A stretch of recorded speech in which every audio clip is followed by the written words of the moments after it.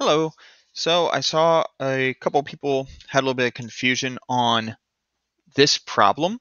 In particular, they weren't really having trouble with the first part, it didn't look like. It looked like they were trouble with the logs and how you solved this question. So I'm going to skim through part of it, get to where I think the most important parts were, and then I'll cover the actual simplification of the function that we had to do here. So first thing is they just start off some basic rules, how we're going to use this. They talk about products, bring our math tools. In this case, though, this is just a summation, add up all the terms of x. We've done that before. If instead we'll do the product, I have the capital pi.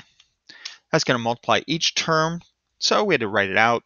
I did this probably the most straightforward, basic way you could, but it works.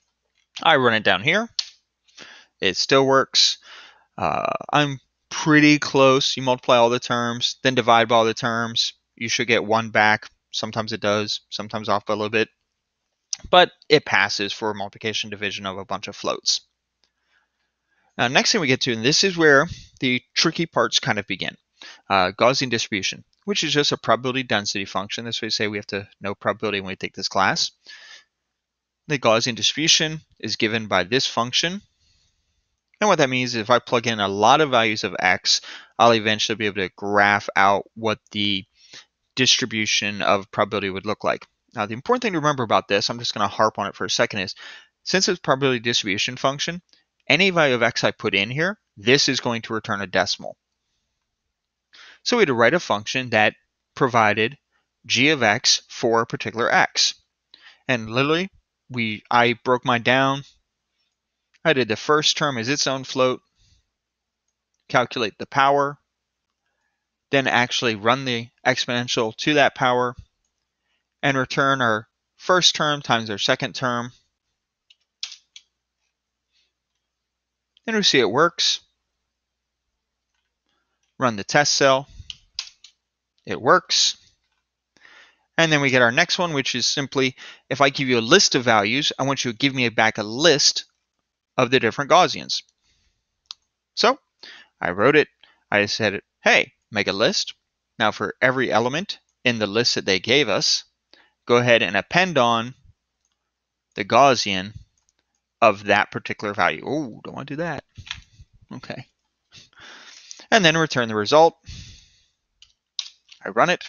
I get it, and you see these values can be pretty small decimals. But we'll run the test cell anyways. Passes. Now we got into what's called maximum likelihood estimation. Now the good news is, for this problem, you don't actually have to understand this too well. What you do need to know is that all of these values, x sub 0, x sub 1, all the way to x sub n minus 1, that's a set of n data points. The likelihood of this group of data is given by this function. It's a large product. Now, this individual value is a probability. And in this case, we're going to use the normal or Gaussian distribution. So what you're doing is saying, what's the normal for this given x? We get a whole bunch of those put together, multiply them all times each other, and we're going to get some value. So we just had to implement this. So this is what they gave us. G all is going to be a list because you're getting all the individual values of x running through Gaussians, and we know Gaussians returns a list. So G all is a list of individual Gaussian values. L is going to be the product of G all. If we look, our little list x isn't that long. We multiply all those decimals times each other. We get 1.15 times 10 to the negative 14th. So pretty small decimal. And that's fine. But remember, each of those values were decimals. And we multiply a bunch of decimals times each other. The number gets smaller and smaller and smaller. So eventually, we're going to 0. Because the float can only be so accurate. So this is where we get down to the trick we're going to use, which is using log. That using log, here's why it's important. So I'm going to go over our first rule of logs, which we're going to need. That when I have that list, they're finding individual Gaussian values from this function. And just want to make sure I write this down right. Okay, it's easy to forget terms. Okay. But what they're going to do is say, well, all these terms, we then get a whole bunch of g of x's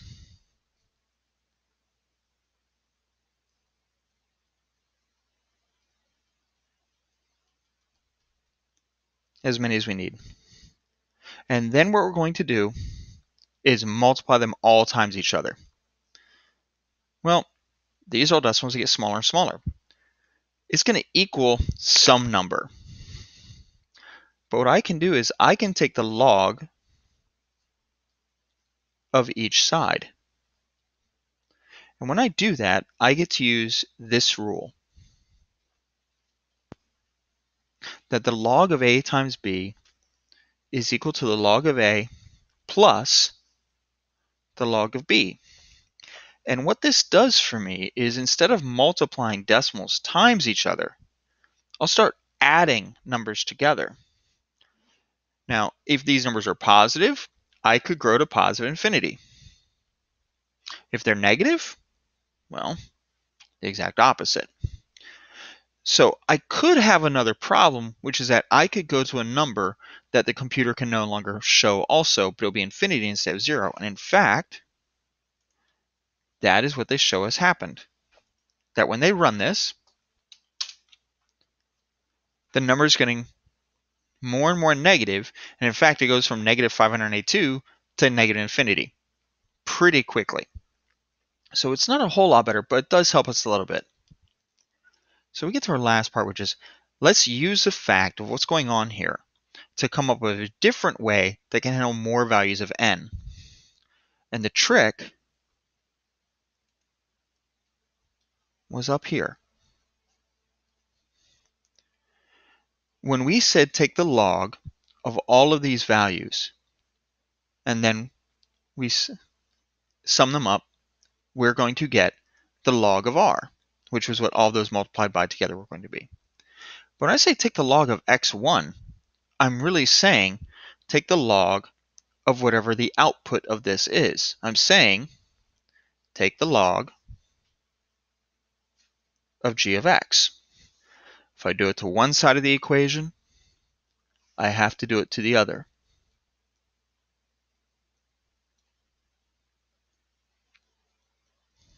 And if I do that,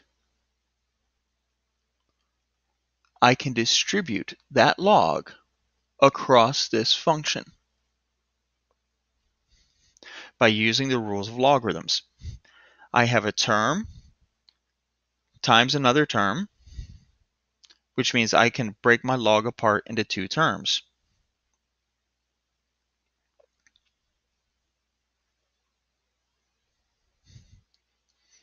And because they're multiplied, it means add them together.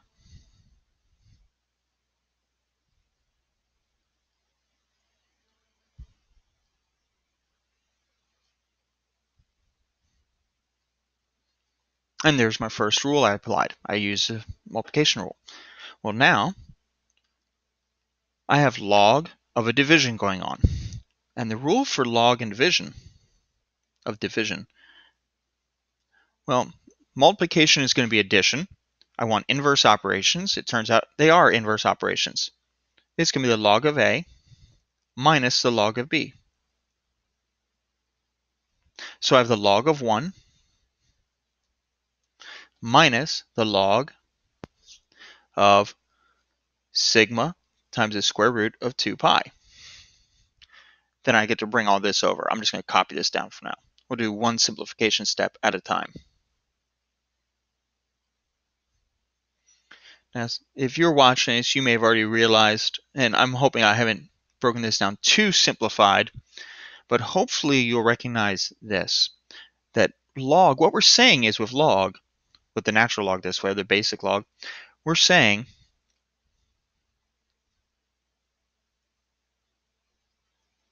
this equals some number. What I'm saying is I want to know the number that I have to raise e to get 1. Well, that means log of 1 has to be equal to 0. I raise e to the 0 power, that's how I get 1. So this term reduces to 0. I don't even need it anymore.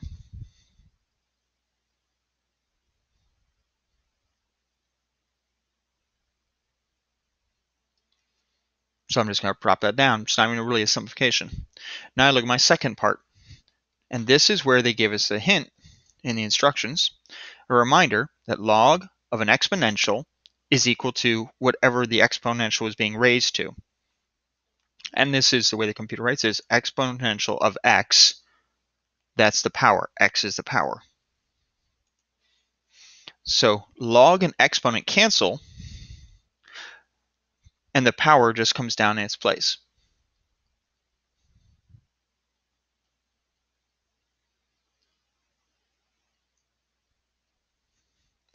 And now we can actually simplify these. In that negative 1/2, I'm going to turn it into a decimal. I'm going to leave this first term intact. And I'll explain why in just a moment. Let's simplify this, but that positive, all of this, plus all this is going to become a negative. That decimal is 0.5. Bring this down exactly as it is, because x is our variable. Mu is going to be handed to us in our function. Sigma is going to be handed to us in our function. And then we're going to square it. Now, I'm going to explain very briefly why I'm not going to break this apart. This is a float when you put it inside of the computer. You're going to get a float. Pi has ensured you're going to get a float. The square root of 2 by itself, you're going to get a float. But this is a float. If I break this log apart, what I'd have is a log of a float plus another log of a float. That's 2 floats. Where if instead the computer calculates all this at once, this is 1 float and then the log of it, which is a log of a single float rather than 2 floats. I want to minimize addition and subtraction of floats if I can. If I break this apart, I'm going to be summing 2 floats. I don't want to do that. From what we saw earlier in the exercises, that can actually increase error. So I'm going to leave this term as it is. Much the same way, I'm going to leave this term as it is. And remember, what this is giving me is the log of what the output would have been. So now let's go over to our code again. Then when they hand me that list of x's, now these are all different Gaussians. I want to apply that function that we just wrote to each one of them. So my result is an empty list, or that's where I'm going to save the individual pieces. For every value inside of the large list they pass me, add it onto my temporary container, and this is exactly what we'd written down. I've reversed the order. No, I'm sorry, I didn't reverse the order. This is the order I had on my paper. Negative log of sigma times the square root of 2 times pi. That's his first term.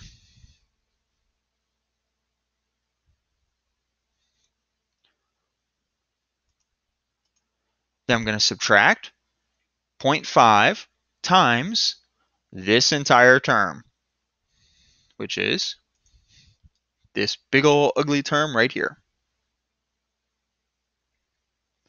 And when I do that, I'm going to get all those individual logs that I needed. That's going to be log of x1. The next time it passes through, it's going to get log of x2. And it's going to get me log of x3. All the way until it's gotten all the way to the end, however many were in that list. This is now inside of my variable res, or result, as I call it. And now all I have to do is, as we saw from our earlier math, when we have log being split across that way. We then add all the terms together and then return the result. Now, this is not the exact same solution that was provided as a sample solution, but mathematically it is equivalent. They did some other things to, maybe it's more Pythonic, and I'm not Pythonic. I just try to make a solution that I can follow pretty easily. We pass it in, it passes a test. I then run it through the large test, which of course takes a couple of moments, and it passes. But hopefully that explained what was going on with this function. That we had the original way we found an individual Gaussian. That function was used to make a list of Gaussians that they want to multiply together to get some value r. Because of the way this value would reduce to 0, we tried taking the log of both sides. And because of the multiplication rule, those individual values would then be added up. But this has a problem of possibly shrinking to negative infinity. But each of these individual values was coming from this function. So when we said take log of x1, we were saying take the log of the output of this function, which means take the log of the input of this function.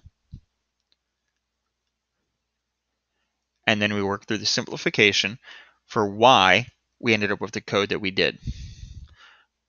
The last thing I'm going to include, and you can pause the video here if you want to go back over this. The last thing I'm going to write down are the quick log rules that come up most often. And these are pretty useful.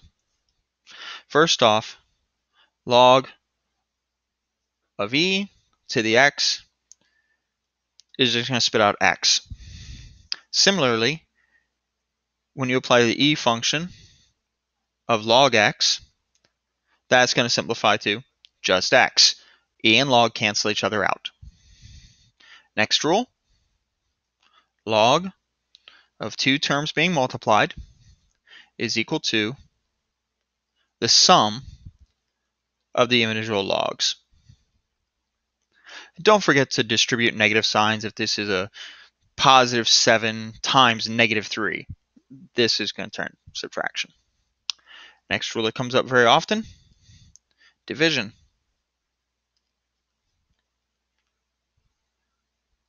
Then it's going to be the log of the numerator minus the log of the denominator.